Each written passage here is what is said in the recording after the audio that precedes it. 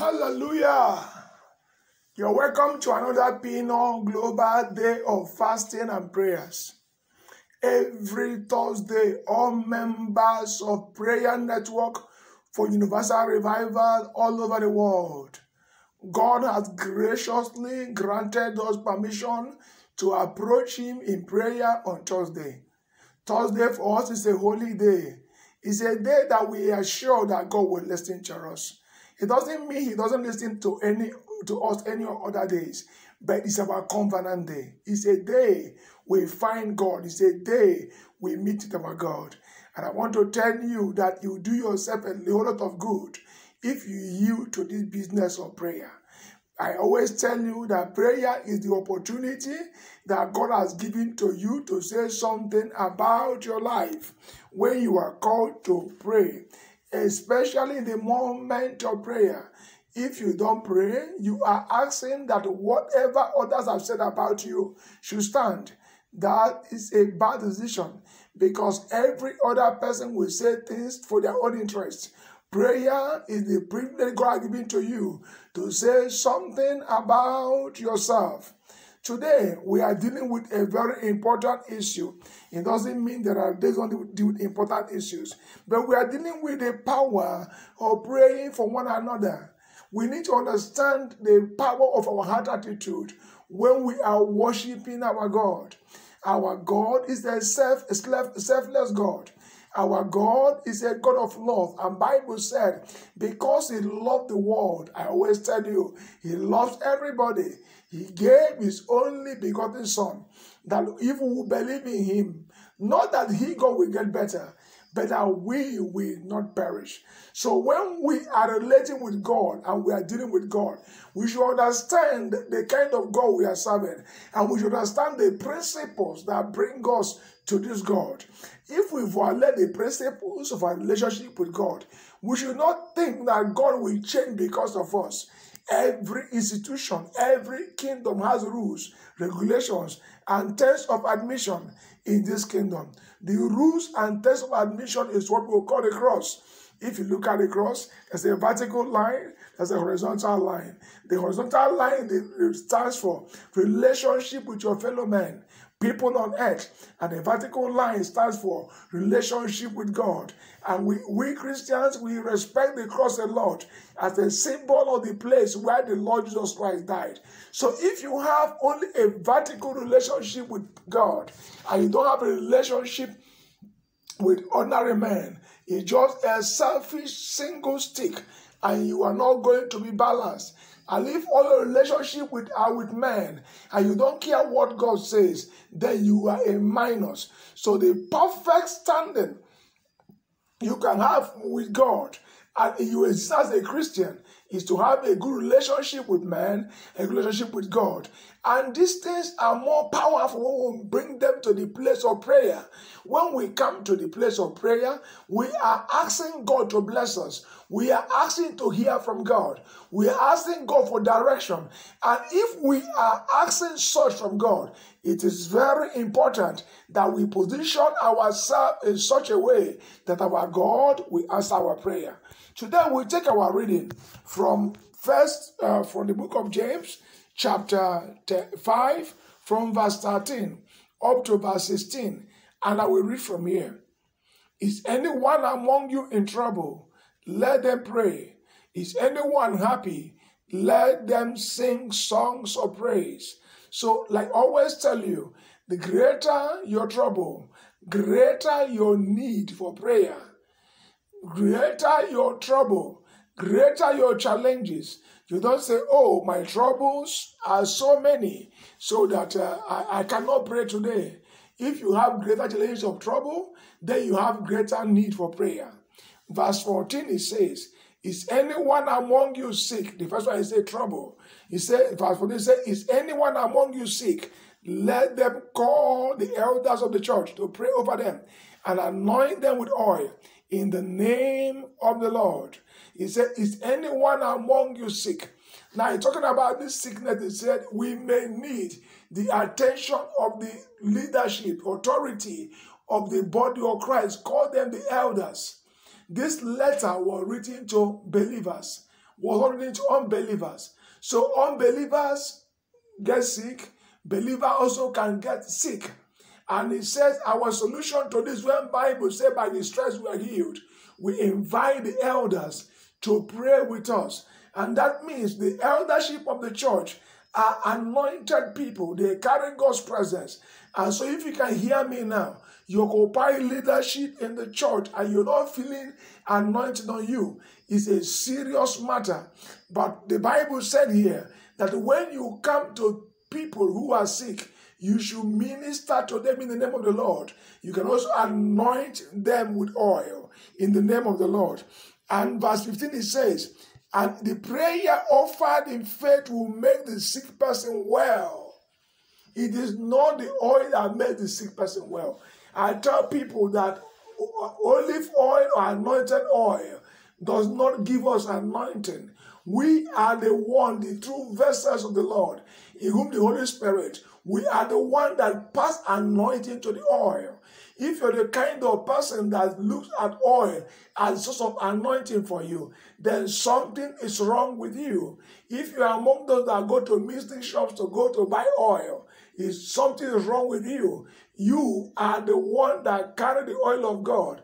Whether you pray over water, whether you pray over oil, whether you pray over some kerchief and you use it as a contact for prayer, it is the grace of God in your life that they transfer to those things. And that means that if in your personal life you have issues with God, if in your personal life your standing with God is not right and you're not carrying the anointing, unfortunately, you cannot transfer anointing to the oil. Even if the oil is anointed, by contact with you, you can pollute the oil. You can neutralize the power in the oil. We saw this kind of thing in 1 Samuel chapter 4, when the children of Israel were in a war front. And then when the first time, and the Philistines defeated them, and they came back and they took the ark of God, and they shouted in the camp. Everybody was so excited that the ark of the God of Israel was going out to war. Even the Philistines were afraid because they know the record of the God of Israel. But the sad thing was that on that particular day, that the Philistines captured the ark of God from the Israelites because the bearers of the ark, we are not positioned to bear the ark. I am saying this in relation with anointing with oil. And I'm saying that the elder himself should have a right standing with God. The person that is carrying the anointed oil needs to have oil in his life and have authority in his life.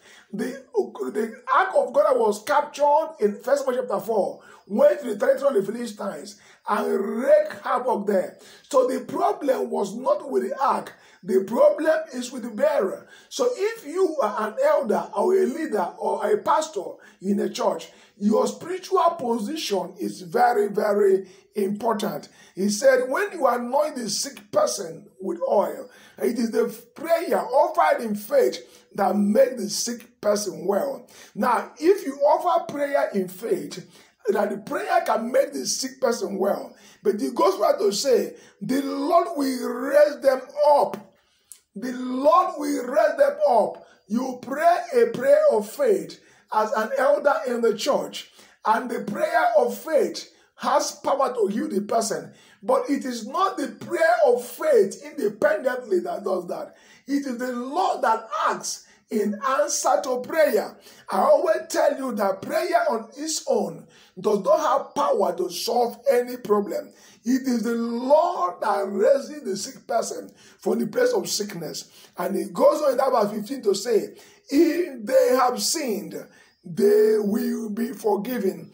That will now take us to verse 16, our central text for today's prayer.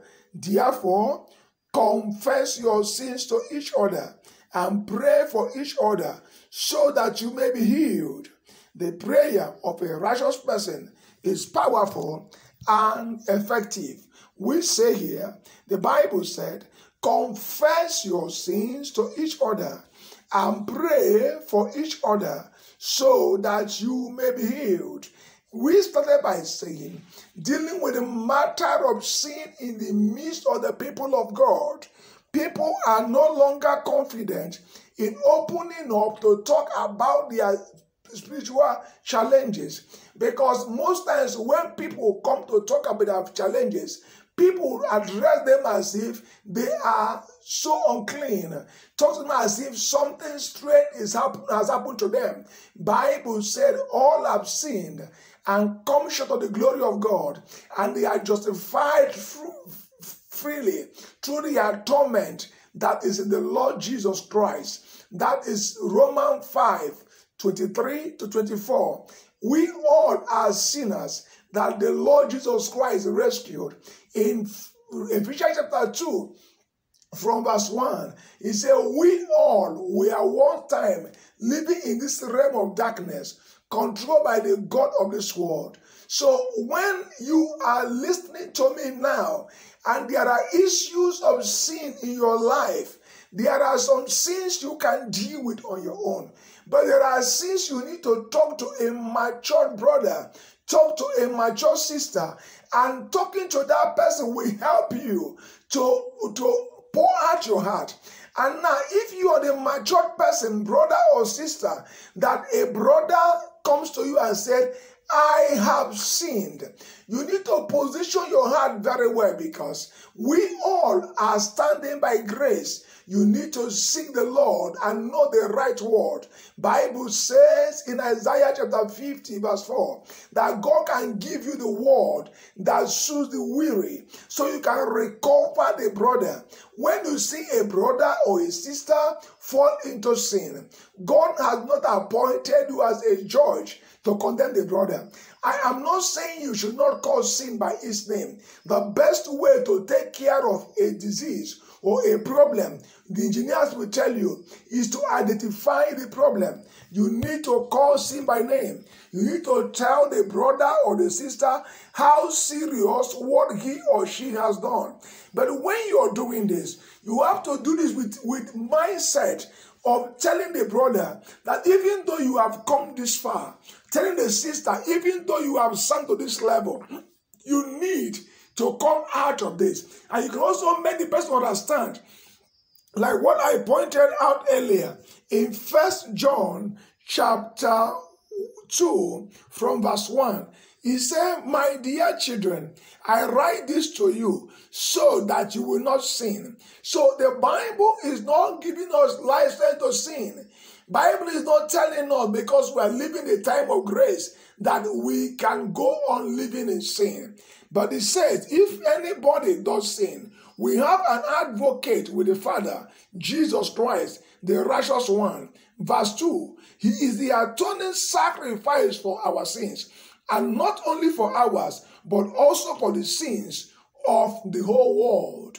The Lord Jesus Christ has paid the price for our sins. Now, there's a difference between living in sin intentionally, deliberately, using our life to the lifestyle of sin, because we know that nothing can happen to us. In this context, the Bible says in Hebrews chapter 10 verse 26 that if we deliberately keep on sinning, after we have received a knowledge of the truth, there's no other sacrifice left but the fearful judgment in hellfire. But as humans on this part of the world, once in a while our temper, once in a while our flesh, once in a while pressure for the world, something can happen to us that can bring us to the point where we sin. We should know that God knew ahead that we would come to this point. And so he made available the cleansing power in the blood of Jesus Christ, the sufficient atonement for our redemption. We should know that the power in the blood cleanses us from all unrighteousness. In 1 John 1 verse 9, he said, if we confess our sins, he is faithful and just to forgive us our sins and to cleanse us from all unrighteousness. It means that God does not just forgive our sins. God forgives us since we confess. Bible says in Proverbs 28 verse 13, if who consists in sin will not prosper, but he who confesses and renounces them shall find mercy. We should come to understand that God is not threatening us with hellfire by telling us to turn from sin. God is asking us to come out of sin because sin is wasting us. Sin is opening us up for destructive power of Satan and evil darkness. So God is telling you, come out because I love you. I provided a way for you to come out of it. And that way is the way of the blood of Jesus Christ. That is what God has done. And in this context, what you need to do is to accept God's forgiveness.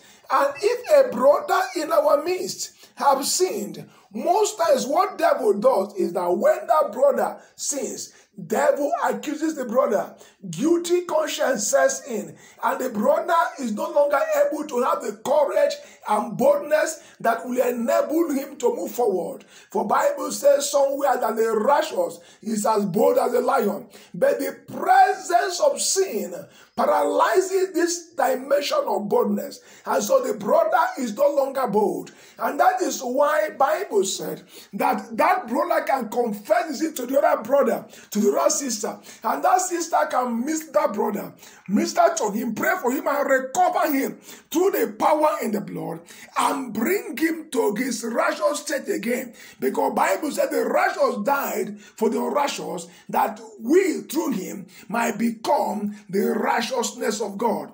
After we have dealt with the sin, Bible said we should also pray for one another. I want to tell you today that when most of our prayers are focused on self, we need to understand that this scripture, when it's talking about the powerful and effective prayer of a righteous person, it's talking about prayer. We pray for one another, praying for your brother, praying for your sister, praying for the church of God, praying for the body of Christ, praying for the world we belong into, praying for our leaders. Bible says this kind of prayer is very, very powerful. On today, Pino Global Day of Fast and Prayer, we are called to take time and pray for somebody. Take time and pray for somebody. Take time and visit somebody in the hospital. Pray for the person. Some say, will I pray for somebody when I still have my own problem? Yes. The Bible says in Genesis chapter 20, verse 17, that Abraham's wife was still barren when he prayed for the household of Abimelech, and the womb of his family were opened up, and they have children. Job had not still recovered when he was asked to pray for his friends in Job chapter 42 for their forgiveness before God could restore him. When you are asked to pray or do anything in the name of the Lord, you should know it is not in your own power. It is in the grace that God has given to you. You are asked to do that on God's behalf. And when you do it, you believe it, there will be power through it. So I am sending you out today to go pray for somebody. Make sure you pray for somebody. Pray for your brother, pray for your sister. You can also pray for people from afar. That is what is called intercession. And I pray that the grace of God will rest upon you today, wherever you are, as you join this fast. That the anointing of God come to flow. That as the word of God says, pray for one another that you may be healed. That as you pray for people today, they will get healed. You will get healed. As you pray for their finances today, they will have financial breakthrough. You will have financial breakthrough. As you pray for their marriages today, they will have successful marriage. You will have successful marriage. Whatever you give to other people will return to you. I want to make you understand that I'm praying for you from here. And I'm trusting God that the anointing grace shall rest upon you as we fast and pray today. God bless you. In Jesus' mighty name we pray. Amen. Father, I pray for your children wherever they are. I pray for the healing power, the anointing power of prayer to rest upon every one of us today. I pray as they pray today, heaven will be opened. I pray that every person under any kind of pressure, any kind of bondage will receive deliverance today. In Jesus' name we pray. I also pray for revelation upon their hearts, that as they seek you today, they shall hear you, O Lord. If anyone is asking questions, let there be an answer. If anyone that is sick, let there be healing. If anyone needs deliverance, let there be deliverance. If anyone needs open door, let there be breakthrough today. In Jesus' glorious and marvelous name we pray. Oh Lord our God, we pray that your angels will be active today to work for us, to wage war against the host of wickedness, and we take away every permission sin has given Satan and the host of wickedness in our life. In Jesus' glorious and marvelous name we pray. Amen. I know you know it's your brother Iman Angel Nwosu at PinoNigeria.org +234 803572 4526. Remain under this anointing in Jesus' name. Amen.